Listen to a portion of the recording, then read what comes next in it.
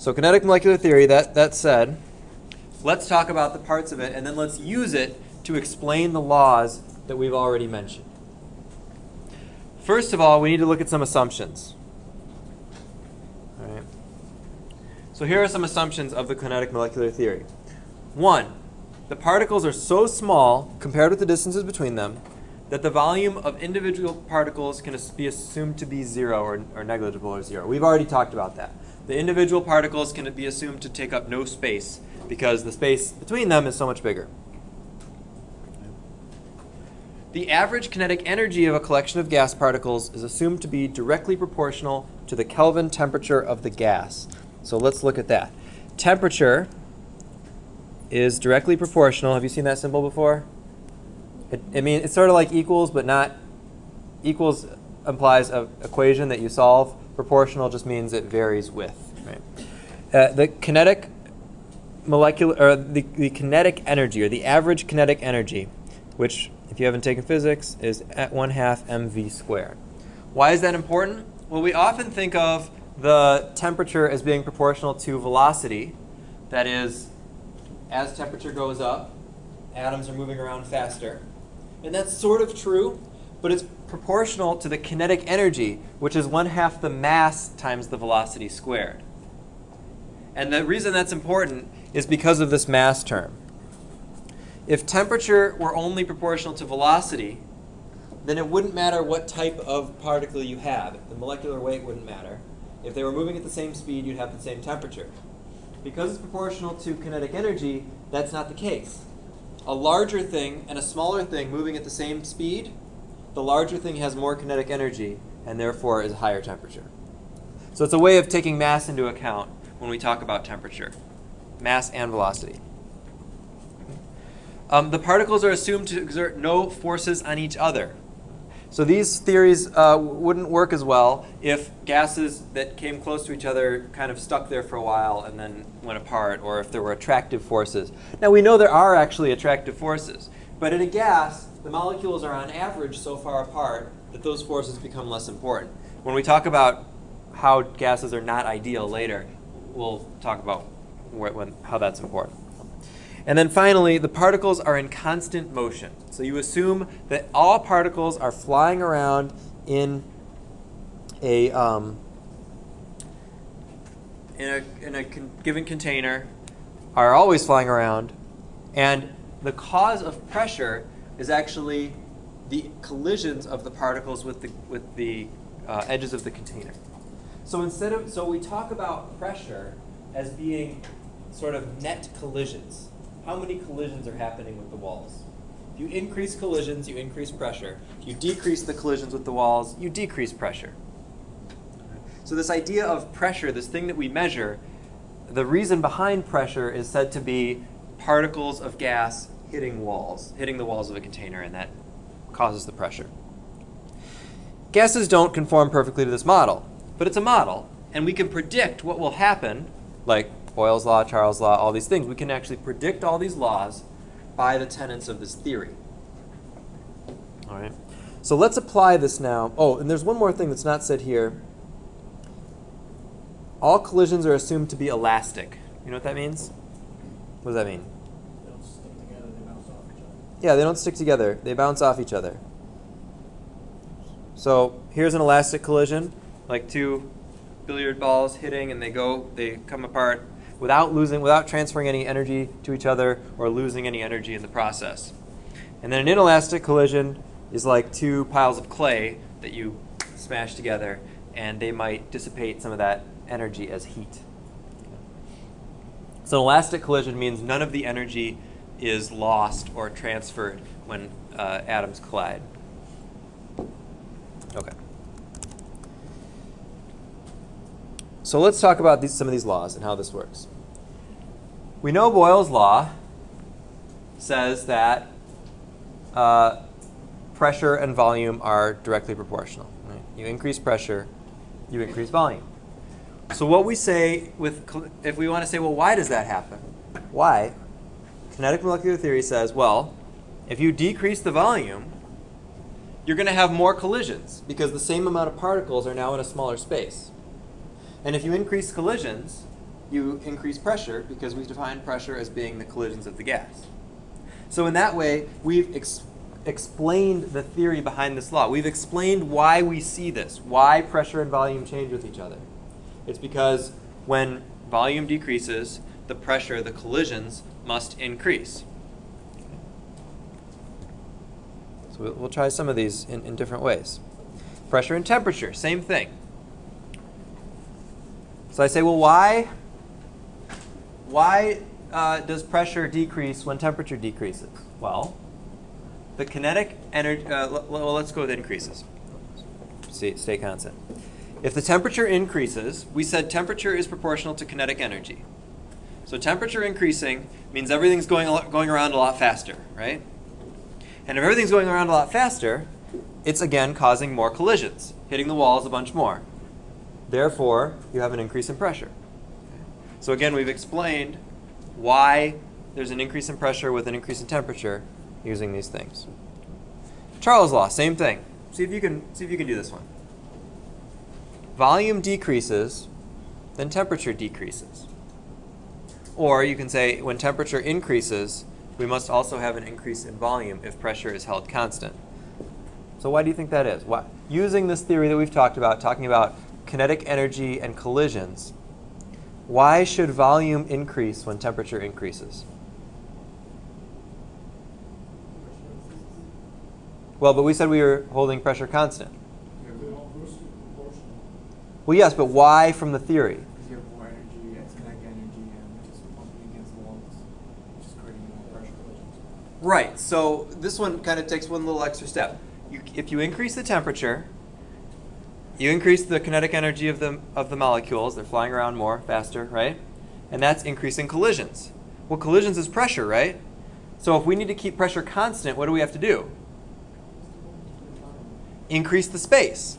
So if you increase the space, now those faster molecules are making fewer collisions because there's more space, so statistically they're hitting the walls less often. Okay? Same idea. All right, what about Avogadro's law? When temperature and pressure are constant, the number of moles increases with volume. So why does volume increase when number of moles increases? You got more stuff.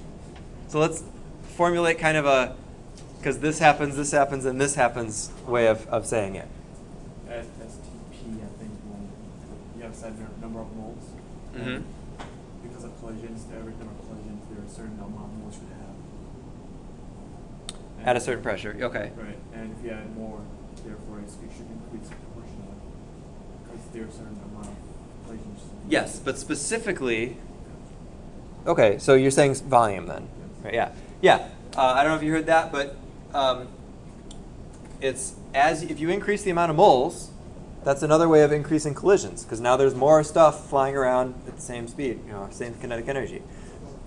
So you have more collisions. But more collisions is pressure, and we're keeping pressure constant. And temperature constant, right? So you either got more pressure or you got more temperature. The only way to keep those things constant is to, again, have more space for the stuff to go around it. So the volume must increase so those molecules have the space to fly around without increasing the pressure, without increasing collisions.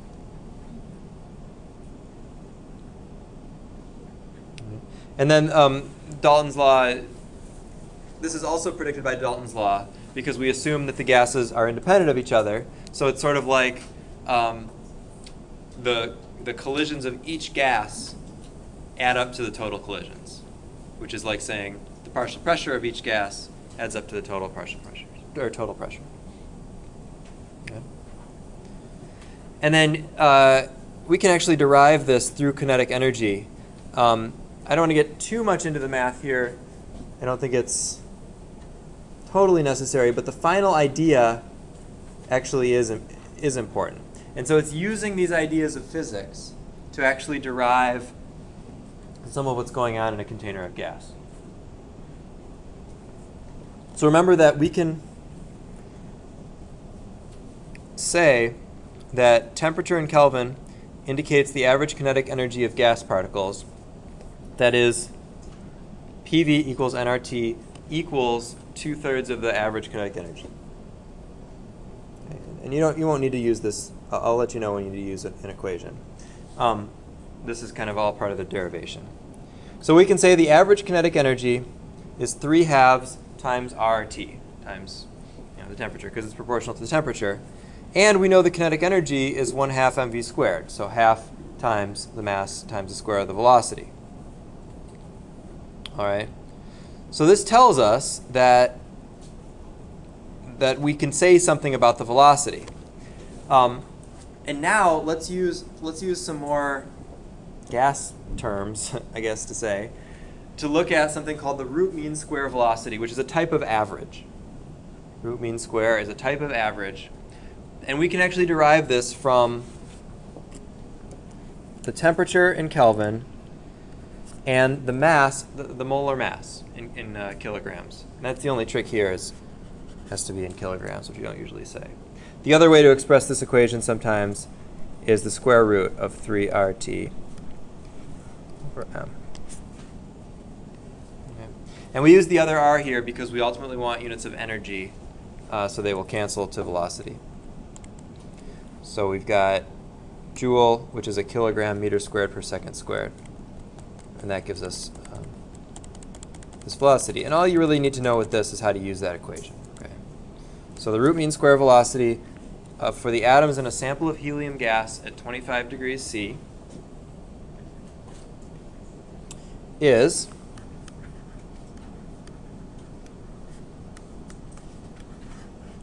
use that equation.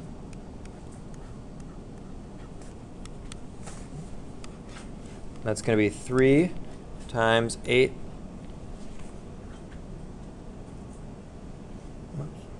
Well, R, which we're using the other R, remember. 8.31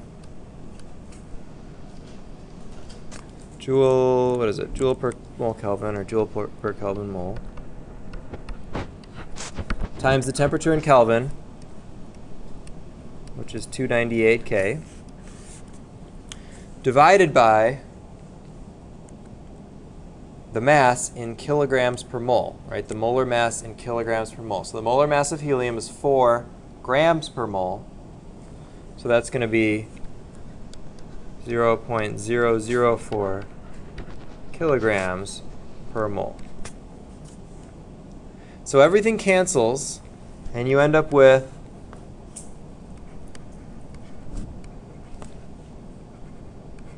1363 meters per second. So that's a way of saying the average velocity of the helium atoms in the sample is that. Now, how do we get meters per second? Well, Kelvin cancels with Kelvin, mole cancels with mole. So we end up with joules per kilogram. But remember that a joule is a kilogram meter squared per second squared. Actually, we end up with square root of joule kilograms. So a kilogram meter squared per second squared over kilogram cancels those. And we end up with the square root of meter squared per second squared, which equals meter per second. So it's kind of going in that unit of a joule that there's a kilogram in there. And you end up with meters per second.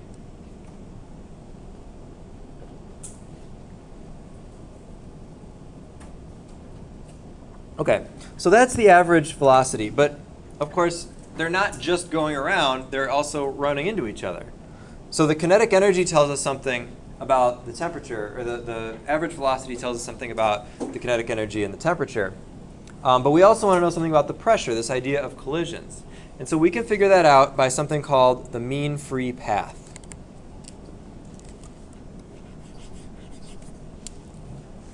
And it's the average particle distance that a particle travels between collisions. So remember, the atoms are all moving around, straight lines, and occasionally they run into each other. So what do you think a very short mean free path means? Particles are close together. Yeah, the particles are hitting each other a lot. That's a short mean free path. Lots of collisions. And that can tell us, what does that tell us about pressure? Pressure's probably high. Probably, yeah. And so, are we going to? I don't know if we're going to calculate the mean free path, but for oxygen, at STP, the mean free path is about 1 times 10 to the minus 7 meters, which is about, is that what, 100 nanometers? Right? Yeah. Yeah, 100 nanometers. So that's a significant distance when you consider that the size of an atom is like 10 to the minus 11, right? 10 to the minus 10, 10 to the minus 11. So it's going a pretty big distance compared to its own size. It's kind of like if you were to run, so say you're 6 feet tall and you're going to run about 1,000 times, right? Yeah, 1,000 times before your distance before you hit anybody. So you're in an area where the closest thing to you is a mile away, basically, more than a mile away. That's sort of, that's how big the distances between gas molecules are. It's as though you were standing there, and the closest thing to you is another person a mile away. The closest thing to them is another person a mile away. It means you can run a mile without hitting somebody, basically. That's oxygen at STP. So we calculated the average the RMS velocity, the average velocity, but the actual velocities will change quite a bit. And so based on temperature, we can actually plot a distribution of these. I'm going to see if I can zoom this in a little bit so you can see it. So here is the variation of velocity distribution with molar mass. As something gets very light, its molecular velocity becomes a much larger range. And as something gets much heavier, not only does it slow down, but it actually has a smaller distribution also. So you can tell something about how big a gas is by its distribution of mass, or its distribution of molecular velocities. This will also, of course, change with temperature. So here's everything at standard temperature, or at a fixed temperature, constant temperature. And here's what happens when you change temperature. Same thing. The higher the temperature, the larger the variety of molecular velocities you have. So not only are things it's not just that things are moving faster, they're just moving faster on average. In fact, there are still some gas molecules that are moving very slowly, and some moving much, much, much faster. And that's always the case. So remember, it's the average kinetic energy that's proportional to the temperature, not the individual kinetic energy of individual particles. There's always this range. Okay. So a couple other kind of little things that come out of here. We can also talk about effusion and diffusion. A couple terms you should know. Diffusion is the mixing of gases. So some gas over here in a balloon, some gas over here in a balloon.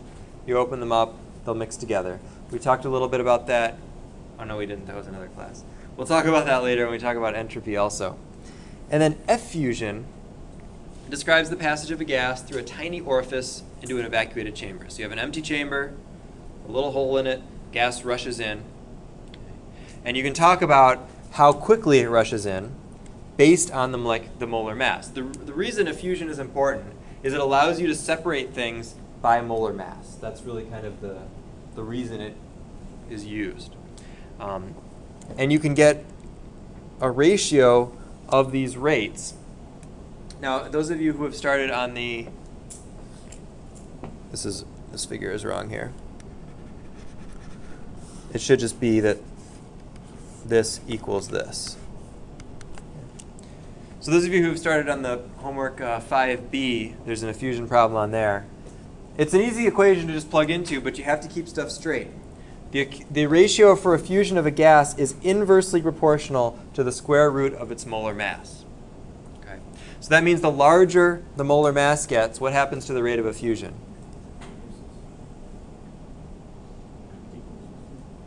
Decreases, right?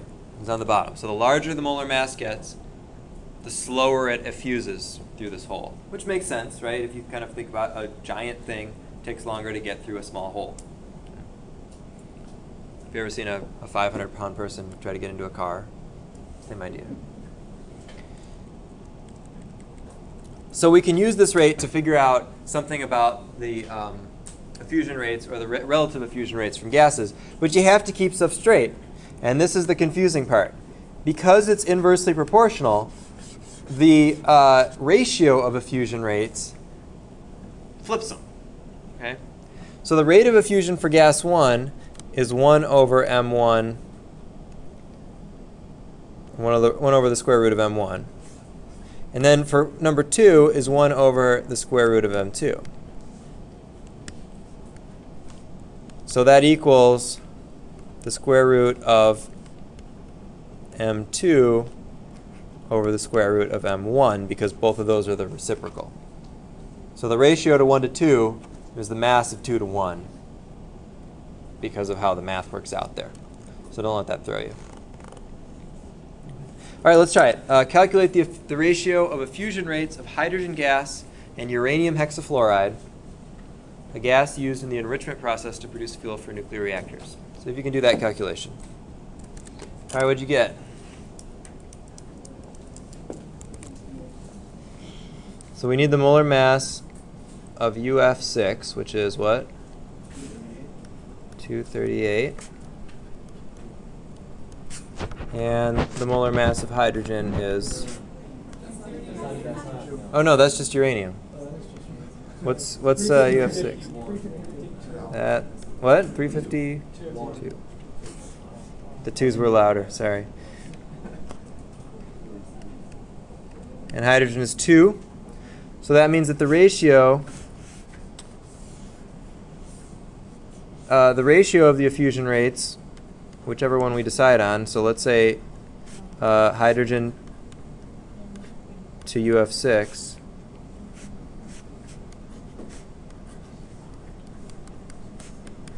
did you do that ratio or you did the other one?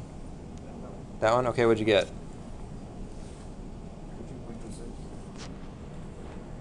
No, you missed it on the other one. So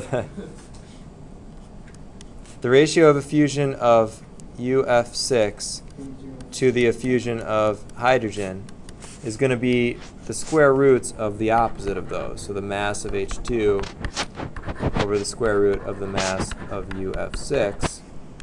And that is...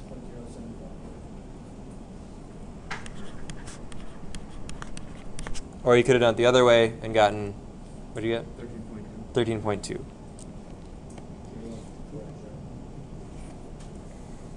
Either way, you would accept it. I would be more specific in the question. So I would say the ratio of this to this. Yeah. All right, try this one. Which, assuming that mass is proportional to size and the gas samples are at the same temperature, which of these has the greatest pressure? It's not on your notes. I just pulled it up here. Which of these has the greatest pressure? A, B, or C? B.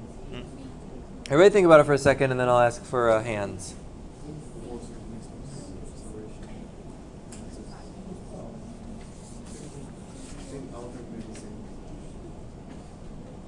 This is a kinetic molecular theory question. Okay. They're just at the same temperature. They have different pressures. We're asking which one's the highest pressure. So who says A is the highest pressure? Who says B is the highest pressure? Who says C is the highest pressure? All right, so we got some B's and some C's. Who wants to speak for the one that you said?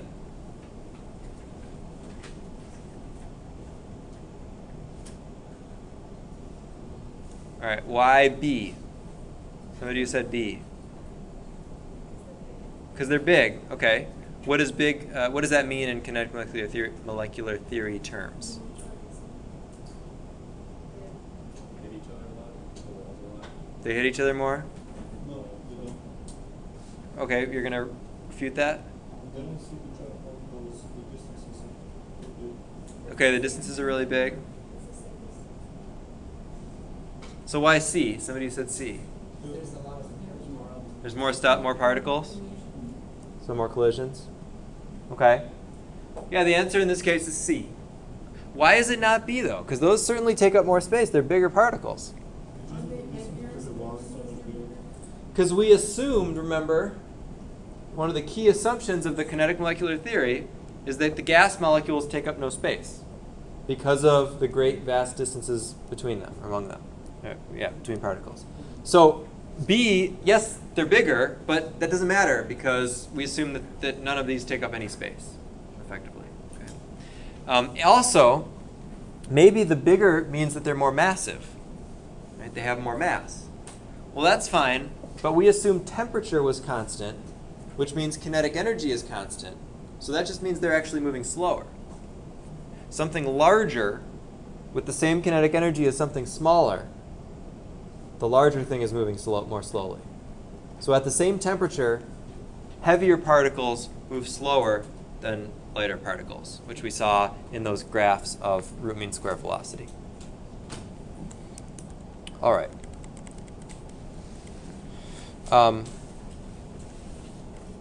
Yeah, we're not going to go too much into diffusion because we have collisions between molecules of different types and whatever. Just, you know, it happens, right? Gases diffuse together. All right, let's talk a little bit now about real gases. So up to now we've talked about ideal gases, and we've made all these assumptions about what happens when a gas to an ideal gas. Right? They have no mass, or they have mass, but their size doesn't matter. We've talked about how the interactions among molecules don't matter. Now we're going to say, well, okay, let's bring this back to the real world. All those things actually do matter and do make a difference. So here's a graph of molar volume for different gases. You got the ideal gas on the left, which is nothing. Nothing's an ideal gas. And then all these different gases, chlorine, carbon dioxide, ammonia, nitrogen, helium, hydrogen, which start to deviate. Now they don't deviate a whole lot, right? 22.41. Chlorine deviates the most here, but they're still all pretty close. Okay? And that's good. That's good. That means that using the ideal gas law works. It won't give you the exact right number, but it'll allow you to make some predictions about what will happen and how things will change. And that's what we want. So it's good that things don't deviate too much from ideality. But, of course, that's pressure that's at standard temperature and pressure. As we change pressure and temperature, non-ideal gases will deviate more greatly. And so we can see that in some of these. This is known as the van der Waals equation. And we're going to put in a couple of correction factors. So, one of the correction factors, well, okay, one of the issues that one of the assumptions we made that's not actually true, of course, is that molecules take up no space. They do take up space. They don't take up a whole lot, but they take up some. And if there's a lot of them, that space is going to become important. And if they're very big, that space is going to become important. So that leads us to our first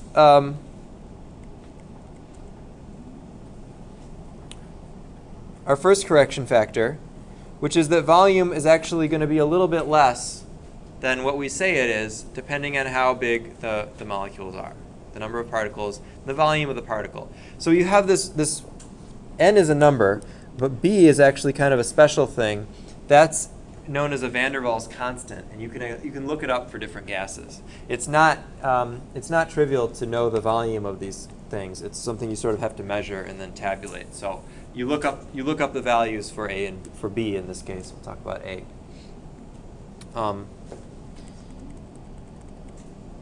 Okay, so let's look now at that. And then the other correction we need to talk about are the attractive forces. The assumption we made in the kinetic molecular theory is that gas molecules don't interact with each other because the spaces between them are too great. And that's mostly true, but not totally. They do interact with each other a little bit. And as the volume, or as the pressure gets very high, or the intermolecular forces become very strong, or the volume gets very small, that's going to become a much bigger issue. So the other correction is this A term, which deals with the intermolecular forces. Okay, again, something you look up at a table. How are these things found? Well, it wasn't like they did some magical theory and calculated something about the atoms. They just made a bunch of measurements of the gases and then figured out what these numbers would have to be so that this gas becomes ideal. And that's what this equation tells you. This is known as the van der Waals equation. And now, if you take pressure and add a little bit here, and then volume subtracted a little bit, you correct for that and you get something that can actually fit in this equation. And these graphs show that difference. So first, at high pressure, this is pressure now, versus volume. So at high pressure, volume is higher than predicted. And that's because of the space that the molecules are taking up. So we have to account for that by subtracting a little bit. And then, at low temperature, pressure is lower than predicted. Well, why is pressure lower than predicted? Because of intermolecular forces, the forces between molecules. If there were no forces, they would be colliding at such and such a rate. But since there are forces, they're attracted to each other a little bit, and they're not colliding as much as we would have predicted. So that's that pressure correction a little bit. Oops, going the wrong way. There we go. And the equation is important for some accurate prediction. So let's try, let's look at some of these constants. They're not huge, and we can talk about some of the gases. Oops. So here are some van der Waals constants for common gases. Based on this, which of these, so go back to the equation or look at your equation down there. Which do you think is the least ideal gas here?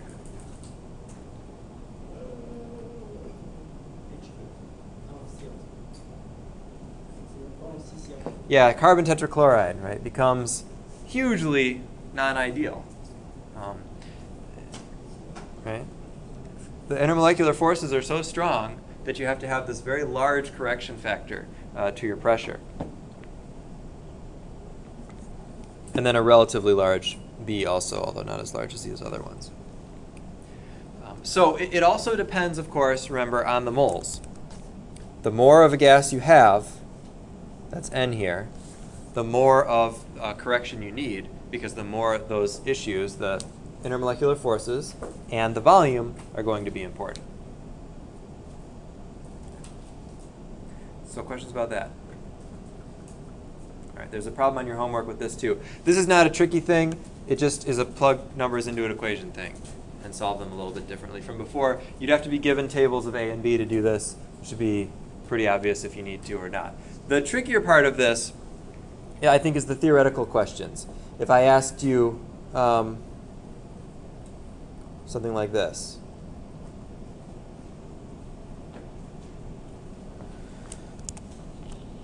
Here's a figure from your book. This is PV divided by RT for water at 3 different temperatures. Rank the curves in order of increasing temperature. Which curve corresponds to a high temperature and which curve corresponds to a lower temperature?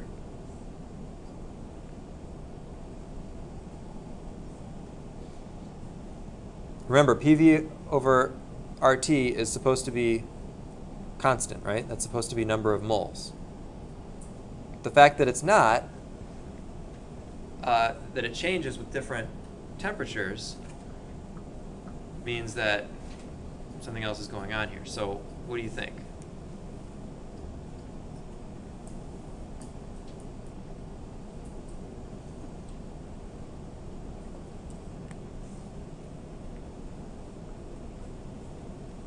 Let's talk about what's going on. What's the difference, would you say, between, let's just look at the extremes. What's the difference between C and A? Describe in words. What's happening at different pressures? Yeah, C is more broad, and it's much lower pressure, or I'm sorry, much lower PV over RT, so lower, it's predicting a lower number of particles as pressure increases, than something like A, which is predicting more more particles as pressure increases. So what's going on?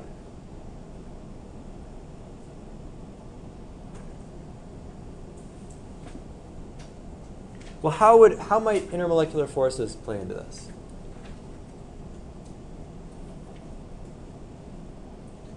If something had strong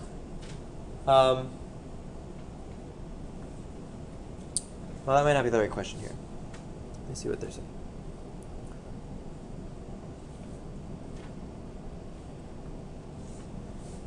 Yeah, here's what the book says. I don't know if you can read that. Curve, it goes A, lowest temperature, B, and then C. Okay. A deviates the most from ideality. It's supposed to be straight. It's supposed to be the same the whole way.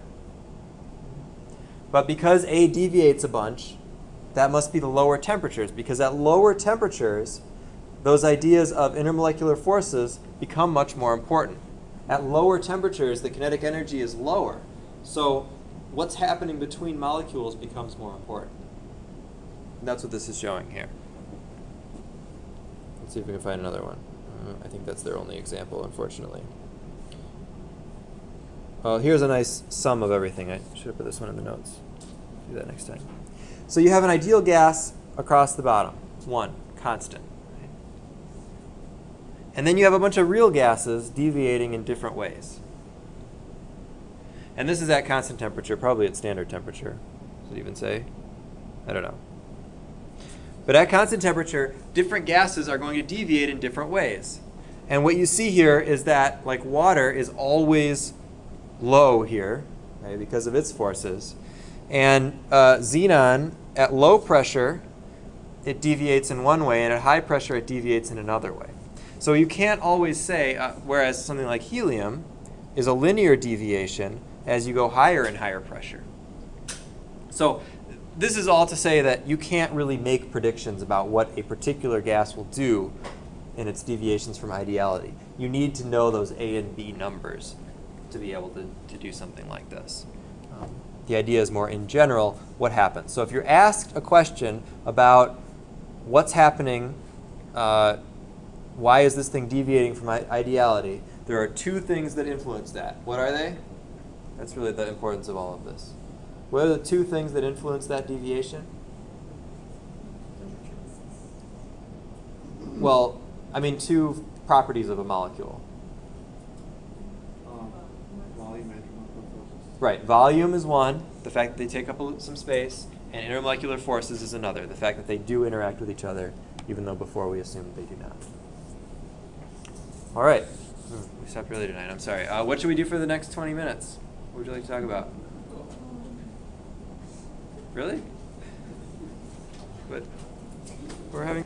A flask at room temperature contains exactly equal amounts in moles of nitrogen and xenon. Which of the two gases exerts the greater partial pressure?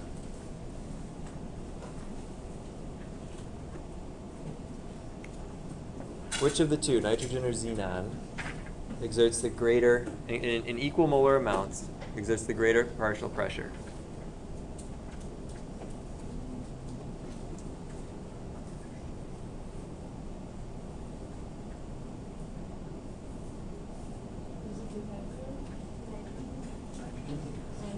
All right, who says nitrogen? Who says xenon? Who says neither? Neither. Neither, right? What did we assume?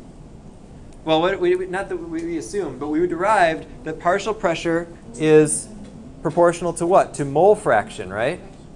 So if things have equal mole fraction, they have the same partial pressure. Partial pressure only applies with moles, not with mass. Okay. Now, let's see something that does. Look at the next question. The molecules or atoms of which gas have the greater average velocity? The nitrogen has the greater average velocity because if they're at the same temperature, at room temperature, that's the kinetic energies are the same, the average kinetic energies are the same, but the xenon is much heavier, so it must have a lower velocity to compensate. What is the answer? Is nitrogen or A? Neither. They're the same. Same. What about C? Molecules of which gas have the greater average kinetic energy? Nitrogen. Why?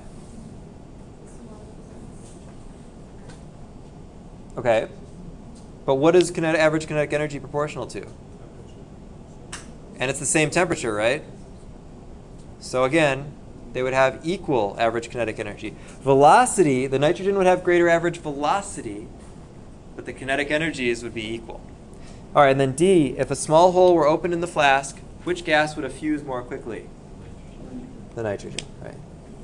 Okay, so those are the sorts of questions that I'll ask you about this theory, this kinetic molecular theory. Next week's quiz, yeah. Yeah. So, all right. Have a lovely weekend, and I'll see you in lab on Monday.